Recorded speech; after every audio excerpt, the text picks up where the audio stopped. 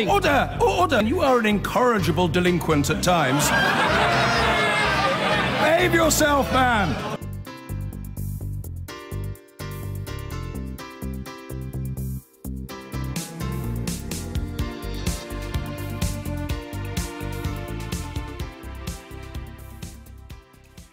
Now, the taxi firm Uber has lost an appeal over its treatment of drivers as self-employed. The Employment Appeal Tribunal upheld its previous ruling that Uber drivers should be instead classified as workers, meaning they are entitled to rights like holiday pay and the minimum wage. Uber says 50,000 UK drivers use its app, claiming 80% of them want to be classed as self-employed. Uber said it would appeal the decision and was willing to take the case all the way to the Supreme Court. 6 men have been jailed for a total of 45 years for committing one of the UK's biggest tax crimes. They were sentenced at Southwark Crown Court for a £100 million fraud that used a fake eco-investment scheme presented as a tax break for wealthy investors. HM Revenue and Customs said the group used investors' money to fund lavish lifestyles, buying expensive homes, jewellery and holidays. HMRC was first aware of this supposed avoidance scheme back in the mid-2000s. We arrested the individuals in 2007. You're right, it's an extremely complex fraud in many ways. It involves secret Swiss bank accounts, trusts in Mauritius, British Virgin Islands companies, a really complex web of offshore entities.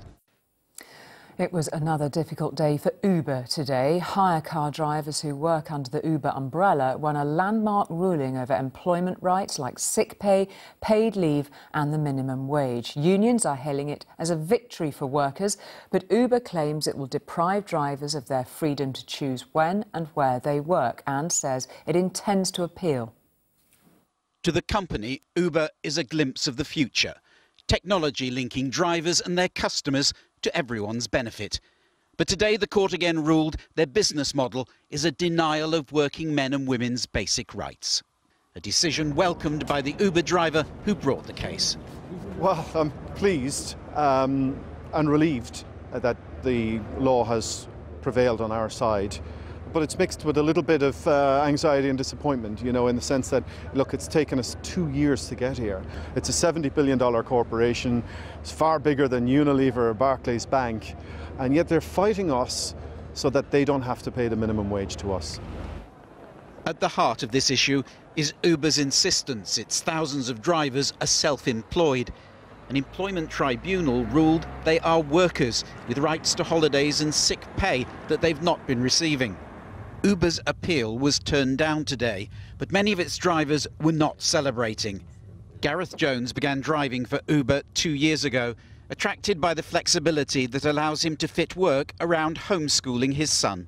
Homeschool till around 4, 5-ish, then I go out and do a bit more Uber, and it fits in and I can survive.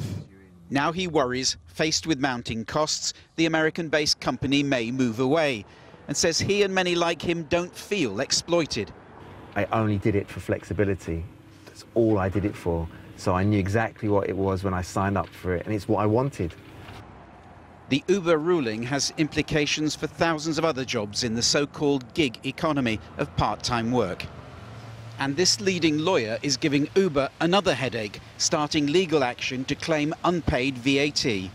If Uber supplies transportation services, it must charge VAT, and that brings in an annual bill of about £200 million a year.